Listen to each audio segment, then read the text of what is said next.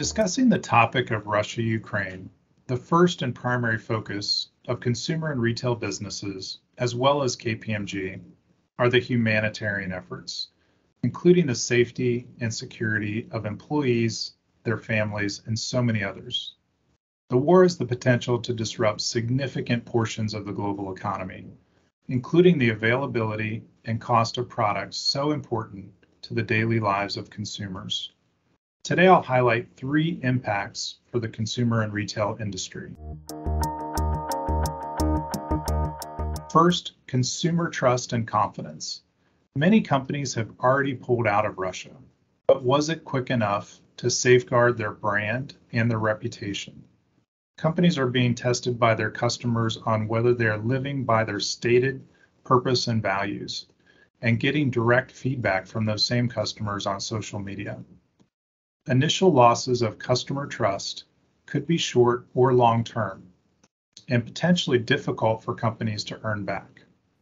Additionally, inflationary pressures are elevating globally. This is most evident in consumer essentials like gas and food. Companies have been forced to raise prices, but a breaking point may already be here, and customers will trade down to alternative products and spend less on discretionary purchases. Companies need to look internally for efficiencies and innovation to keep prices affordable and preserve margins. Second, supply chain. 2 years ago, many companies were caught flat-footed as the pandemic emerged and shut down markets, facilities, stores, and restaurants.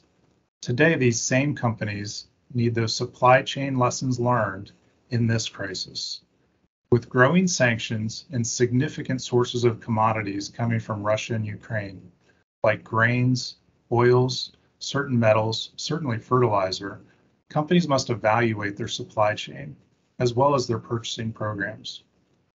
Forecasting for supply chain constraints needs to be determined now to weather the impacts of this war. Third and finally, cyber threats. Consumer and retail companies are always cyber targets, given their visible brands and their heavy reliance on technology partners.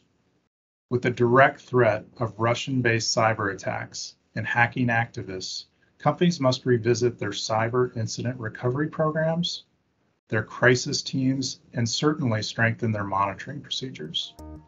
In summary, as this war evolves and is prolonged, we will continue to monitor the consumer and retail sector and share our insights.